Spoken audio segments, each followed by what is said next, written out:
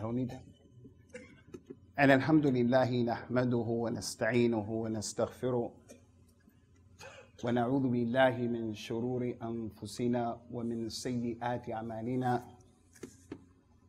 من يهده الله فلا مضل له ومن يضلل فلا هادي له وأشهد أن لا إله إلا الله وحده لا شريك له وأشهد أن محمدا عبده ورسوله صلوات الله والسلام عليه تسليما كثيرا. أما بعد فإن خير الكلام كلام الله وخير الهدى هدى رسول الله صلى الله عليه وسلم وشر الأمور محدثاتها وكل محدثة بدعة وكل بدعة ضلالة وكل ضلالة في النار. As it has been mentioned and announced, and we want to reiterate it, the administration here in this masjid have decided to take advantage, inshallah, of the days that we have off from work and the days we have off from school to put a program on the next 3 days, bi'idhnillah, to address some of the critical contemporary issues that are facing our community. Many times, Muslims, we will identify a problem, but we never come up with the solution. For an example, Easter, Halloween, Christmas. I'm here to say right now, without biting my tongue, without talking out of the side of my neck, it is haram for the Muslim to have any manifestation in the form of a celebration that has to deal with Christmas. We can't eat the food of Christmas. We can't give cars Christmas. We can't take Christmas gifts. Any and everything connected to Christmas, the Muslim has to say, as it relates to that issue, lakum dinukum waliyad-din. The only thing that we can do about Christmas is to give dawah to our relatives, to give dawah to the non-Muslims. Let me repeat that again. Because one of the contemporary issues is, what do we do when our children go to public schools, state schools? What do we do? The reality of the situation is, it's not always easy. It's not always easy living in these societies. But what am I to do? I don't believe in Christmas, and my kids don't believe in Christmas. But there's going to be a picture, or there's going to be a play in school of the Nativity, and they want my child to play one of the 3 wise men. Or they want my other child to be an angel. Or they want the other child to be Maryam or Isa. Salawatullahi wa salamu alayhima. Point is, that's not the khutbah. Point is, instead of us just saying this is haram and that's haram and we shouldn't do this and we shouldn't do that, the challenge is, what's the badil? What's the replacement? So instead of just saying Christmas is haram, you can't do anything, and I repeat that. I hope this question comes up during these 3 days after the khutbah, inshallah. What's the dalil that we can't do anything connected to Christmas? Nothing. Zero. If I had a pen and a piece of paper and I put a dot on that paper, you can't do that much. But the point here is, what's the badil? Don't tell me everything is haram, but you don't come with a solution. Islam is a religion that identifies the problem and it comes with the solution.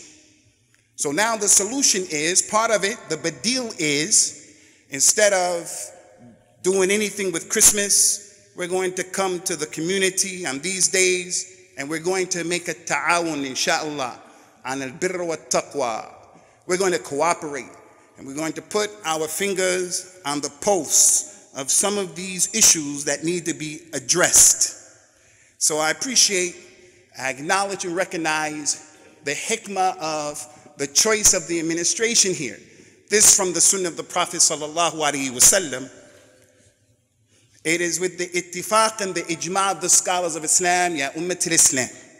When the Prophet sallallahu alaihi wasallam left Mecca and he came to Al-Medina, all of the scholars are in agreement that the very first thing that he took care of before addressing nikah, talaq, al-khula', before addressing jihad, before addressing all of these issues, even before making alliances, the very first thing he paid attention to was building the masjid.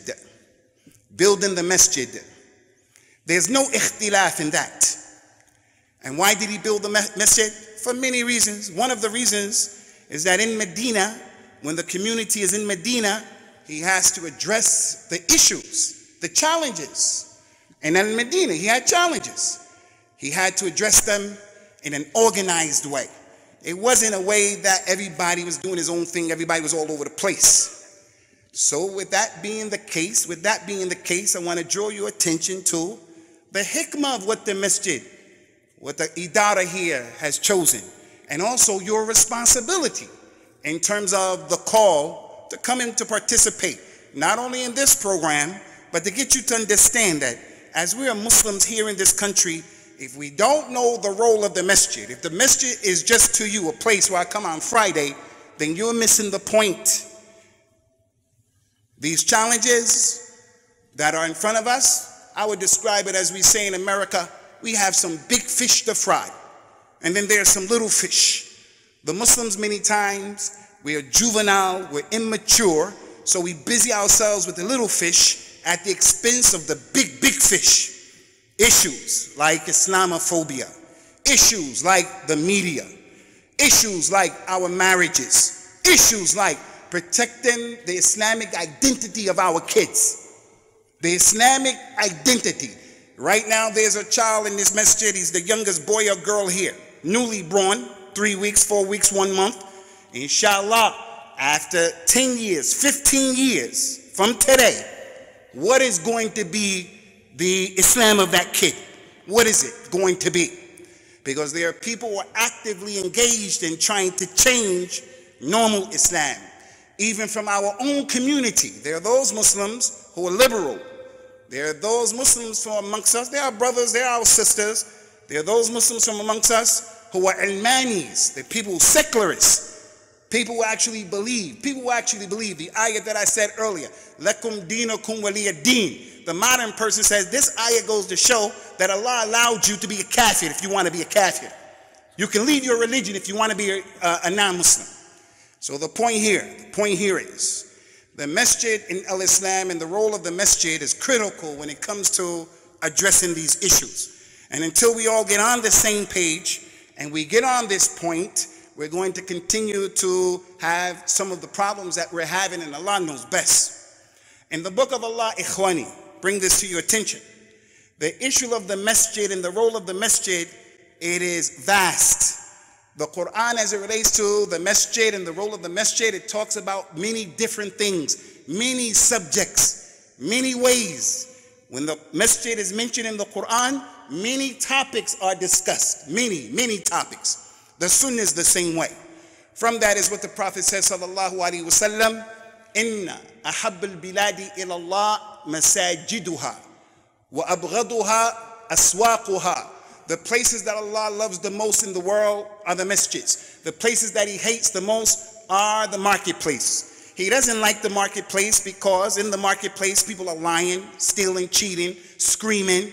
They're acting in the way that's a problem. Whereas He loves the masjid because, look at yourselves right now. The masjid is the place where when the person comes here, no matter what his problems are outside this masjid, he's going to sit and he's going to listen. And he's going to be tuned in. He's going to be tuned into what's being said on a day like this. This is religion.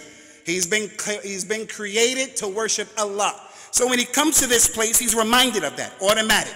All you have to do is just look out, everybody is sitting. You can practically hear a pin drop. Why? It's part of our deen. On Friday, come, be quiet and don't talk. So the masjid helps people to remember Allah. Whereas when you leave the masjid, everything out there is designed to make you forget Allah. So as a result of that, one of the narratives, one of the subjects, one of the messages of the Quran and the Sunnah is how Allah loves the masjid. I've been to some places where the masjid is built out of marble and this and that, but there's no ruh or right spirit in that masjid. And I've been to masjids where they're very small, smaller than that room right there, small, and like that room. But in that masjid, they are teaching the people, calling to the Quran, calling to the Sunnah. The people are brothers and sisters, and they're switched on, and they're moving forward. So Allah Azza wa Jal, He loves that. That's part of the narrative. Another narrative from the many subjects that have been mentioned in the Quran about the masjid is what we see going on today in Aleppo. Someone I heard from in there, some voices went up. The brother had to mention, we don't talk about politics. I understood exactly what he was talking about. We don't talk about politics in the real masjid in any way that Ahmad Bakr and Zayd wants to talk about politics. We talk about everything in our religion, but there are hudud, there's adab, there are ahkam. The masjid is not the marketplace where anybody can just stand up and jump up, say what he want to say, do what he want to do. And this is something that our ummah has lost. What are the etiquettes of the masjid? Is it okay for you just to scream out, do whatever you want to do at any given time? So look what happened in Aleppo as it relates to the Quran. A narrative, a subject. Allah mentioned in the Quran, وَلَوْلَا دَفْعُ اللَّهِ النَّاسِ بَعْضَهُمْ بِبَعْضٍ لَحُدِّمَتْ سَوَامِعُ وَبِيَعٌ وَصَلَوَاتٌ وَمَسَاجِدُ يُذْكَرَ فِيهَا اسْمُ اللَّهِ كَثِيرًا. If it wasn't for one group of people, if it wasn't for the fact that Allah created one group of people to stop and to push back and to repel another group of people, if that didn't happen, then verily the masajid would be destroyed, synagogues would be destroyed, churches would be destroyed. So Allah Ta'ala created this ummah so that when there's dhulm and people are oppressing other people, He created this ummah to stop other people from doing that dhulm. Because if there's not a group of people that does that, then the masajid are going to be destroyed, like in Aleppo. This issue is mentioned in the Quran. So people like Putin, people like Bashar, Basharahu Allah Ta'ala bima yastahiq yawm al-qiyamah. These people like this, their way is to destroy the masjid, to destroy the masajid, so that Allah's name is not mentioned. The point here is that narrative has been mentioned. How did Quraysh deal with the Masjid al-Haram? How did the Mushrikun deal with it? They stopped people from coming to the masjid to hear about those things. Why were they created? So the masjid has a lot of narratives that have been mentioned in the Quran. Now is not the time to go through all that. One of the narratives connected to us on an everyday basis. Allah mentioned in the Quran about the masajid. ذَلِكَ وَمَنْ يُعَظِّمْ حُرُمَاتِ اللَّهِ. That is, anyone who exalts what is haram, those things that are sacred, like the masjid. فَهُوَ خَيْرٌ لَهُ عِنْدَ رَبِّهِ. That is better for him with his Lord. So anyone who sees the masjid as being haram and it has a hurma, he can't scream out in the masjid. Can't scream out, just say what you want to say because you want to say it and you have a position and opinion.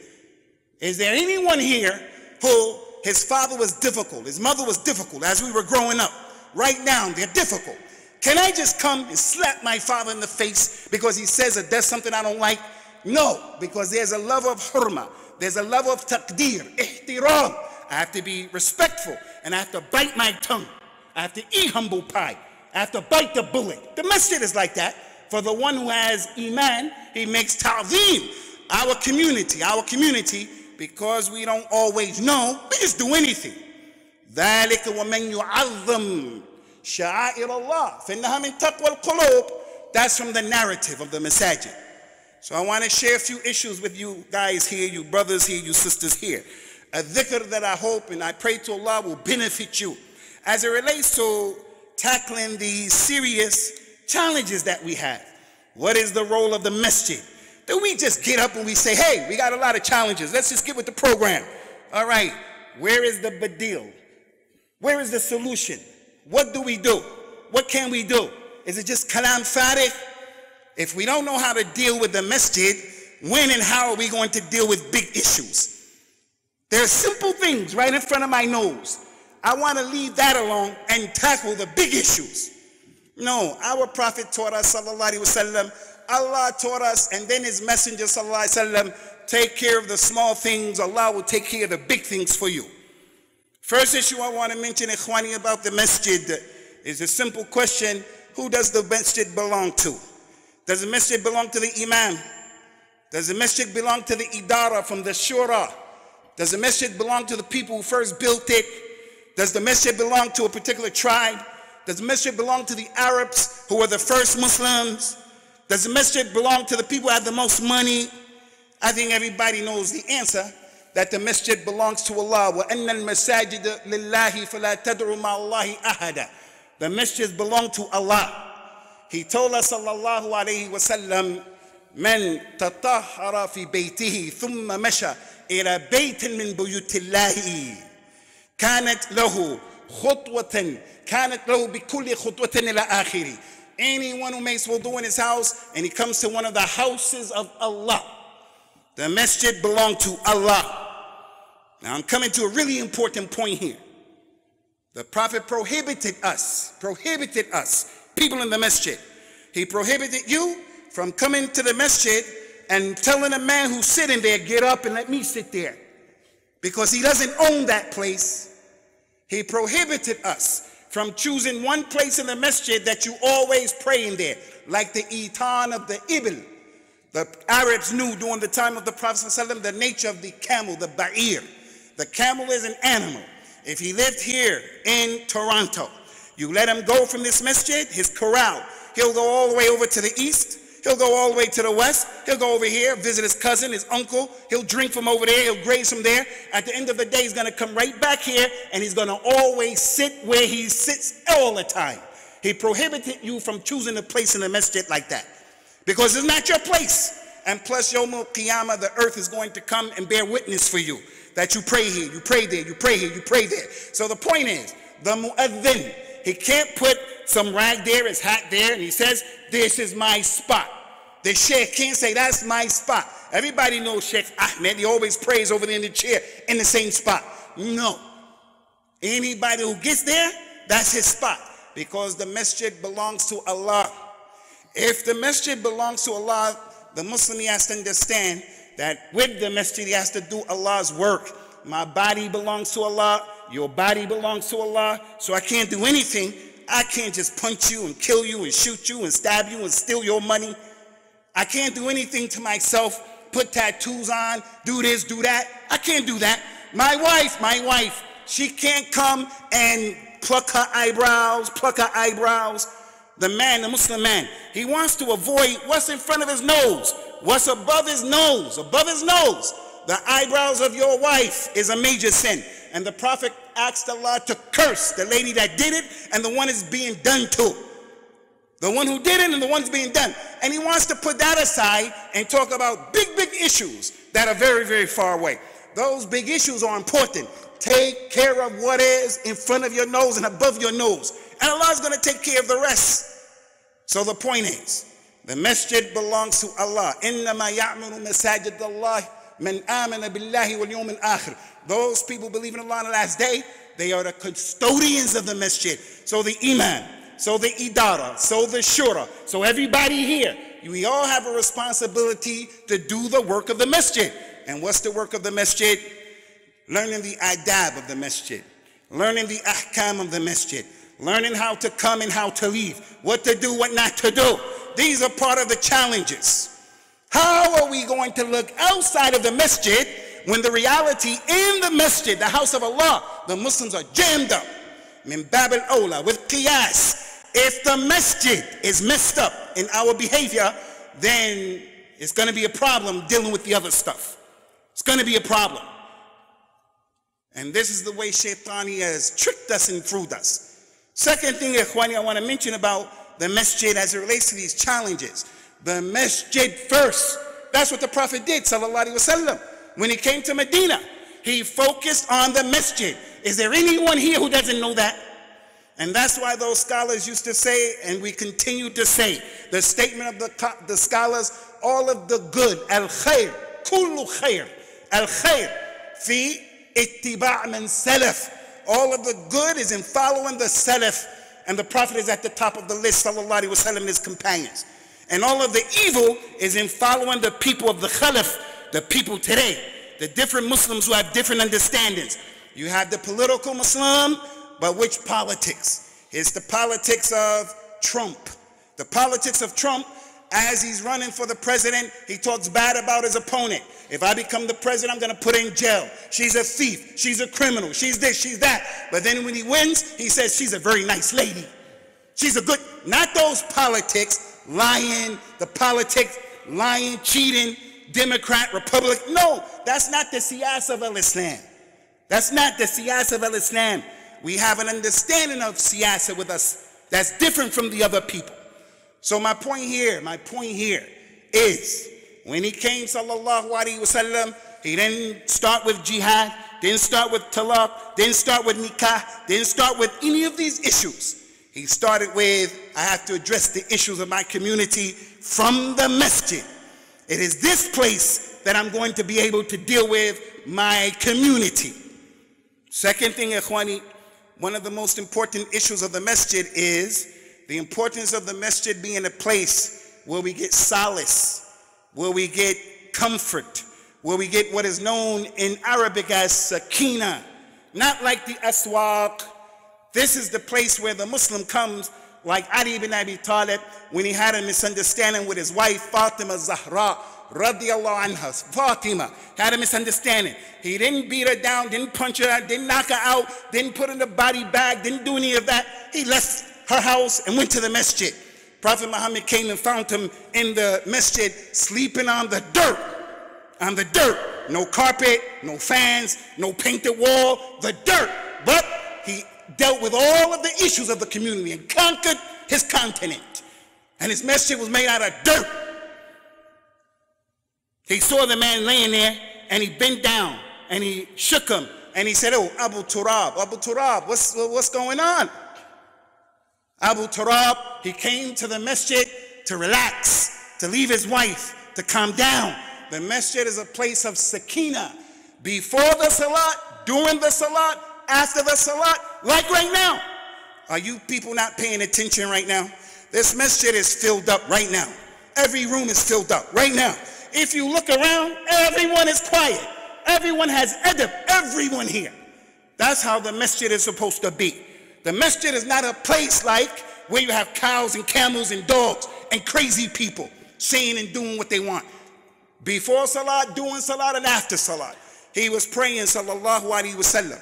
While praying, he heard the noise of people who were not praying. They made a lot of noise. After the salat, because he was not given the ilm al-ghayb, he said to those people, "Ma sha'nukum," what happened? They say, "Ya Rasulullah, we ran to the masjid, we ran to the salah because we didn't want anything, we didn't want to miss it.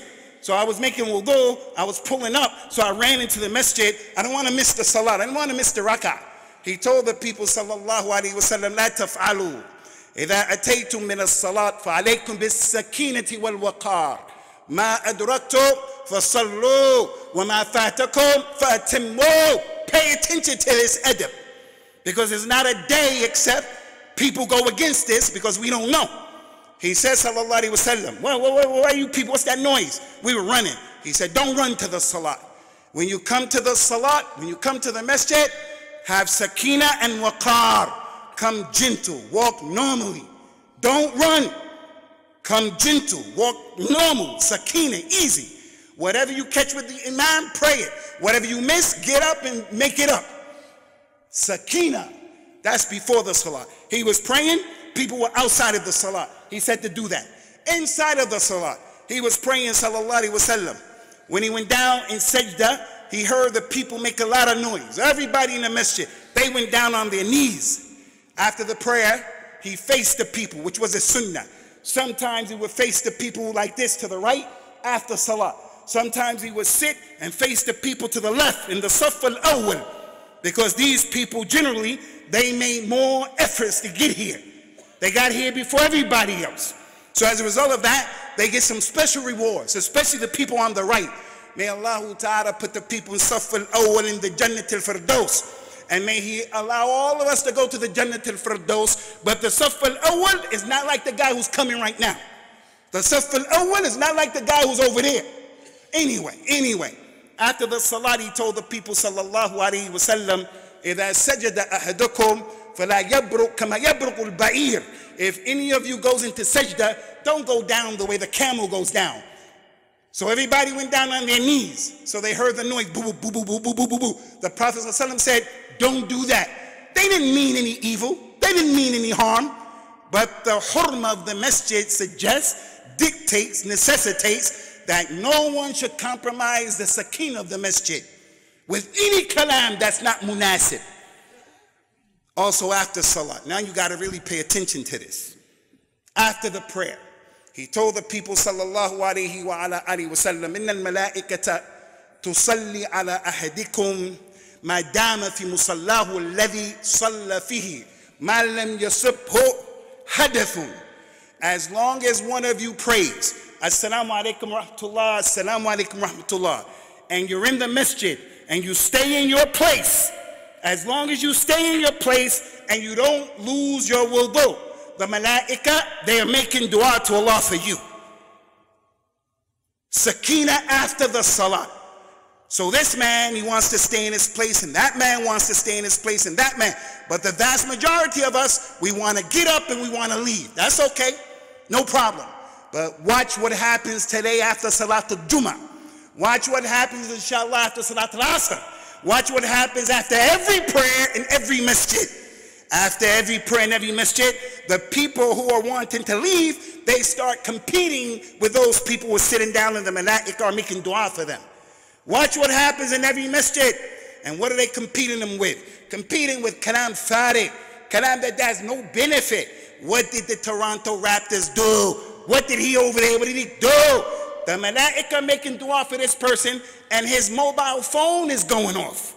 That one over there, his mobile phone is playing Arab music. This one, African music. That one is hip-hop music. That one is something else. The ringtones. Listen to the craziness in the masjid, the ringtones. Allah described the salat of the mushrikeen. We have some imams, they're mutashaddideen. They'll say that a tashabbuh with the kuffar is when you wear a suit and tie. You can't wear a suit and tie because that's a tashabbuh with the kuffar. Man tashabbaha biqawmin fahuwa minhu. That's a hadith. Anyone who was like a group of people, they're from them. So the shadid imam comes and says, hey, you can't wear a shirt and tie. Hey, you can't wear jeans. Hey, that's shadid. That is not resembling the kuffar. Resembling the kuffar is when you do something that the kuffar are known by. Like wearing the dot on your head the way the Sikh and the Hindus do. Like wearing the thing of the father, the priest in the church. When people see that, they say that's a priest. That is specific to him. But this thing with our telephones, it is something that is from the kuffar as it relates to salah, because Allah mentioned it in the Quran. And he made tahdeed. Some of us have that ringtone when it goes off. It goes like something like this, whistling. His ringtone is the whistle of the bird. Allah Ta'ala said in the Quran, وَمَا كَانَتْ صَلَاتُهُمْ عِنْدَ الْبَيْتِ إِلَّا مُكَانٌ وَتَصْدِيَةٌ. Their salat at the house, the kuffar. Their salat at the Kaaba, in the masjid. Their dhikr, their salat, it was nothing but clapping and whistling. That's what the kuffar do in the masjid when it comes to ibadah. So we find in our masjid that the masjid in al-Islam is something that tells us if we don't take care of what's between these four walls, how in the world are we going to take care of what's out of these walls? If I can't respect my mother and my father, how in the world I'm going to respect somebody else? It just doesn't make sense. So it's from the hikmah of Allah that what happened before the salat, and I'm not attacking anyone. This is not hajum on anyone. It was an ibrah for all of us. The masjid is a special sacred place. It is not just a place we come and bump our heads and that's it. It is a place that has been mentioned in the Quran in many ways, mentioned in the Sunnah in many ways. And all I can do here today, inshallah, is scratch the surface. The masjid. Everybody here, he knows of the hadith of the Bedouin who came and urinated in the masjid. When the Prophet ﷺ told that Bedouin, he said, come here, Bedouin, come here, come here. Inna hadhihi al-masajid lam tubna liqadrat an-nas. The masjid has not been built for the pollution of mankind. That's not what it's for. The masjid wasn't built for the pollution of mankind. Talking about the Raptors. The masjid is not for that. The masjid is not built for me and you to be arguing and talking nonsense. For me to spit in the masjid. He was about to pray, sallallahu alaihi wasallam, someone spit towards the Qibla. And they just didn't regular spit. It was the spit, zukam, that stuff, spit. Prophet Muhammad got ready to pray. He saw it. He went and he wiped it with his own clothes. With his own clothes.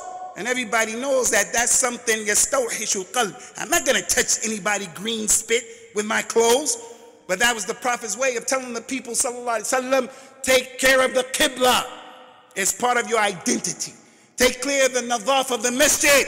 It's part of Islam. This issue of the Bedouin. The masjid was not built for our nonsense. And I'm going to come to something that is really a tragedy, inshallah.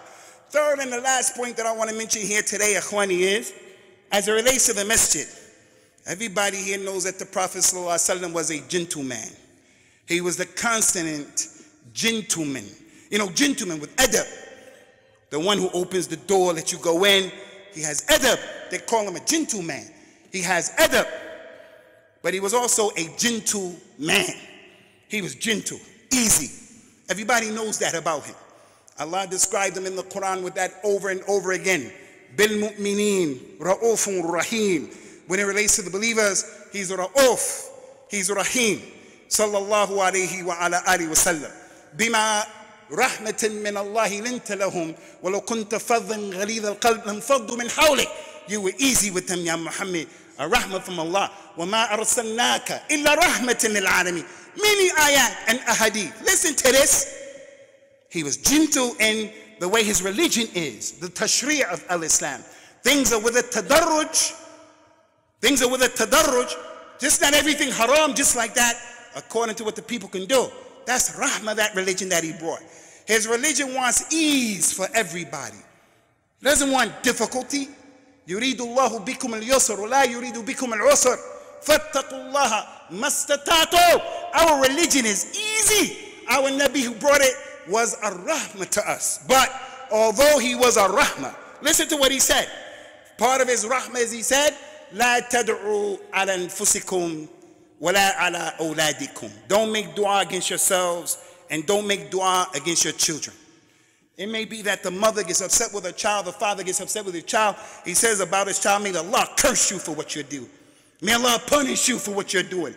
He may make a dua, general dua, talking about Syria, talking about Bashar. Basharahu Allah ta'ala yawm al-qiyamah bima yastahiq wa yushhiduna alayhi. The person makes a dua against Bashar. Oh Allah, curse the zalama. Hey, akhi, that dua is general. Don't you know a lot of us are from the Zalimeen? Don't you know that a lot of us from the Zalimeen? I know what you mean and who you mean, but don't make it general like that. The Nabi said, don't make dua against yourselves, nor your children.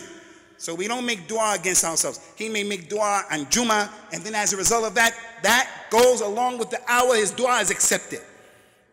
And yet, he made dua because people compromise the masjid. There's a person from amongst us, he loses his key. He lives on the other side of Toronto. He gets up and he says, my key, I lost my key. Anybody see my key? Prophet Muhammad taught us, sallallahu alaihi wasallam, to say to that brother, La raddaha Allahu ilayk. May Allah don't give you your key back. He has to leave this masjid to go all the way to the other side of Toronto in this weather without his keys. And he has no one. He's a single brother. He has no one with another key. But the Prophet made dua against him and told us collectively, make dua against him. Why? Why? Because he compromised the hurmah of the masjid. It's not a joke, it's serious. He told us, sallallahu alayhi wa ala alihi wa sallam, that when the person sells in the masjid, and I experienced this just recently, a sheikh came during the days when Halab was in a lot of trouble. Everybody was excited. So they were asking for money. Who's going to donate? Who's going to donate? The sheikh took off his watch and he donated it to the brother. He said, who will buy the sheikh's watch? Who will buy the sheikh's watch in the masjid? Who will buy it? A brother said, I'll buy it for £1,000 because he likes the sheikh. £1,000. One of the regular brothers said, Sheikh, what about the hadith of the Prophet sallallahu alaihi wasallam? If you see a man selling in the masjid, then you should make dua against him and say, La arbah Allah tijaratik. May Allah not cause your commerce to profit. The sheikh had forgot.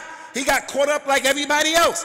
Sheikh said, hey, give me my watch back. Give me my watch. Took the watch. He said, I'm giving you my watch, and I'm going to donate 1,000 pounds, a kafara for what I did. So we made dua against that individual. Why? The masjid is not that. It's not for the marketplace. The masjid, ikhwani, in our religion, it plays a role, Ahlul Islam. The masjid is not the place where the Muslim only sees it and smells it, visits it only on Friday. If we don't go back to what the Prophet left us in this regard, sallallahu alaihi wasallam, I think we're fooling ourselves. Something is right in front of my nose, and I want to deal with something that's really big. It's important, but right now I have the ability, as a regular Muslim, I have the ability to participate more in the masjid, to give money for the masjid, to come to the masjid, to be a helper of the masjid, so forth and so on. The Nabi sallallahu alayhi wa ala alihi wa sallam, ikhwani, has left us a religion that is practical. وَتَمَّتْ كَلِمَةُ رَبِّكَ صِدْقًا وَعَدْلًا. Our religion is practical. It is not the religion of fawda like these Christians and like these the Yahud. It's not a religion like that. It's a religion that makes sense. It's just our job to come to learn our religion. أقول قولي هذا واستغفر الله لي ولكم ونسأل الله تعالى التوفيق والسداد.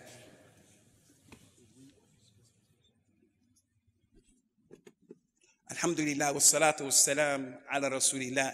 I know that I went over by 10 minutes, but that is because I know it's the weekend and stuff like that, but I know that some people, you have to go back to work, so I just want to apologize. I hope that Allah Ta'ala put your sabr, inshallah, in your mawazeen of hasanat yawm al-qiyamah, so I'm mu'tadhir for what had happened.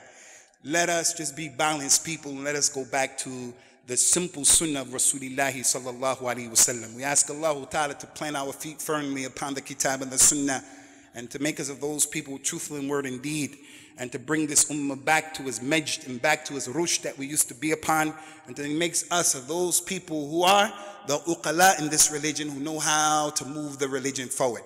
Ikhwani, donate and give generously to the masjid, inshallah ta'ala. For those of you who can come, we encourage you to bring your children, to bring your families to the masjid to the best of your ability for these last days. Aqim as-salat yarhamakumullah.